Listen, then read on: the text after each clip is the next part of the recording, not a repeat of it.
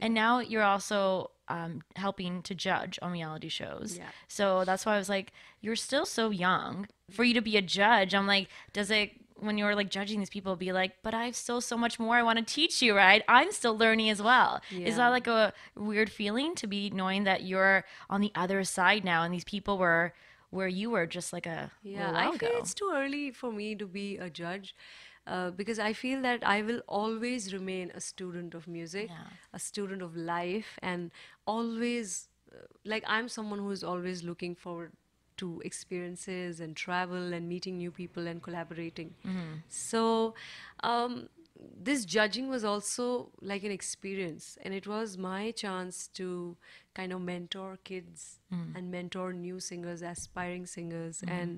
and now I see that there is so much of talent in our country uh, that they need that little guidance, Mm-hmm. because sometimes what you see is not what is reality, Yeah. right?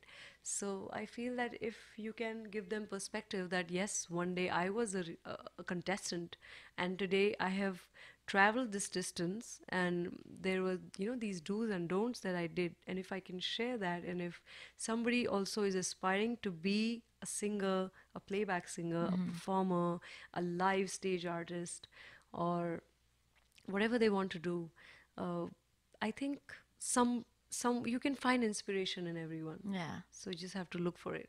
Yeah. So, what advice would you give them? Because you've been through it, you've been in their Yeah. shoes, and there's so many reality shows, there's so many contestants. And what's interesting is sometimes the winners, they win and then you never hear about them again. Sometimes it's somebody who loses, but then ends up getting so much work and they become, super successful and famous. Yeah. So it's a very interesting business when you think Yeah. of how reality shows can influence your career. So, what advice would you give them when they're going into the reality show? Say this afterwards, once we've crowned the winner, regardless if you win or not, this is what you need to actually make it in the business. Uh, I think the most important thing is to be perseverant, Mm-hmm. to have a lot of patience, and to just keep at it, because that's difficult. Mm-hmm. Every day you wake up, and if there is no opportunity, you are not inspired, Yeah. you know, and then you find like, okay, I'm not finding anything good in this, and there is a lot of waiting, and there is no opportunity, and there is no money, and till the time you don't meet all these three things, it does not excite you. Mm-hmm. So you might be a very good singer, but if there is no opportunity, you are Yeah. like, oh, I don't want to do this. It's just uh, not taking me anywhere as, you know, as a career. Mm-hmm. But that is the day you don't have to give up. Mm-hmm. That is the day you have to probably tell yourself that maybe today is not that day Mm-hmm. where I was looking for for an opportunity, but tomorrow it will be. Mm-hmm.